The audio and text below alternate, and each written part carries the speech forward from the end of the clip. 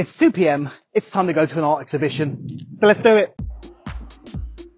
So we've arrived early because I know it's going to get crowded later and I want to look at all this art. I am exhibiting my artwork here today at the exhibition. It's something that I've always wanted to do, to actually display my art. Each piece has its own story and it has a range of mediums as well. So I use acrylic, I use watercolor, pencil, charcoal, tape, pencil, everything. Anything and everything I have in my art box I can use to create and paint that image and paint that story. So today I just have my work on display. Hopefully people come by and have a look, ask me questions about the individual pieces, and to get my name out there as well as a London-based artist. And what's your favourite piece?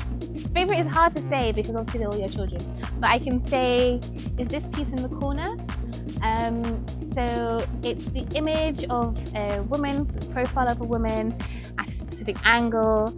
She is done in pencil and charcoal, so very, very simple, just using light and shadow and playing with the tones, trying to represent a real, like a Nubian, just the image of beauty, African beauty, but without using colour, which is a challenge. And then I wanted to add some interest around, and I used different watercolours of the different shades and tones that we as African people come in.